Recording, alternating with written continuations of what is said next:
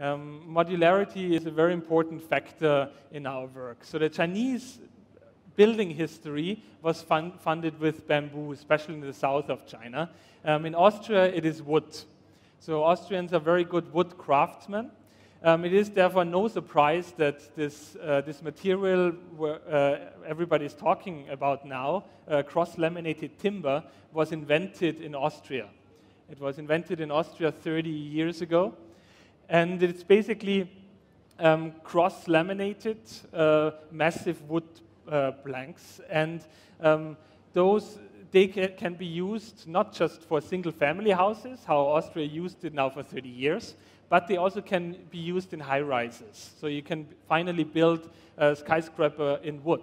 Because of this cross-lamination, the wood doesn't shrink and doesn't expand, which is usually the problem of higher structures with wood. Living in a wood building, of course, comes also with other benefits. So, for example, it is 4 times lighter than concrete. That means that you can build thinner. It is more resistant than to earthquakes because it is lighter. You get more square meters. So it has an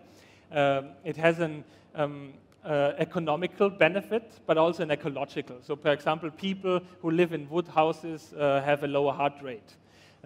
So wood is very good to use in architecture, but for now there was just the limit in height, and this material then changes it.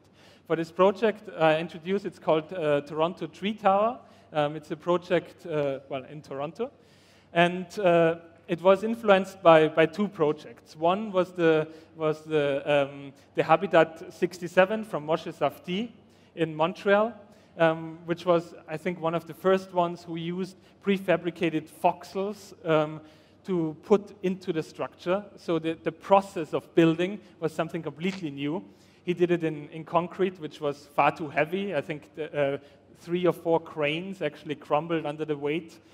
And on the other hand, the Bosco Verticale in Milan. And both of them somehow gave this inspiration for the Toronto Tree Tower.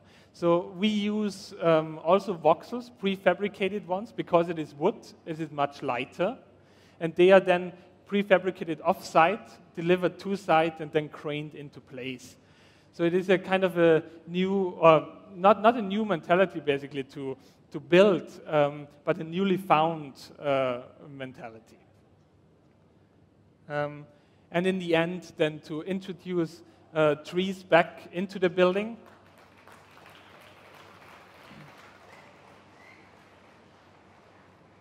That the material for the building is basically then growing on the building itself. It's also during the winter when the trees they lose their leaves, there can sunlight come into the apartments. When it's summer and the trees are blossoming, it gives a natural sunshade then to the interior spaces. So it's basically a kind of a garden, but in the sky. And I really like to think of building in wood because I like this diagram that a natural resource like our sun is giving life to our natural materials, and they then can be processed with high tech into building planks, and after the life cycle of a building can be reused then and have a second life after the building is demolished.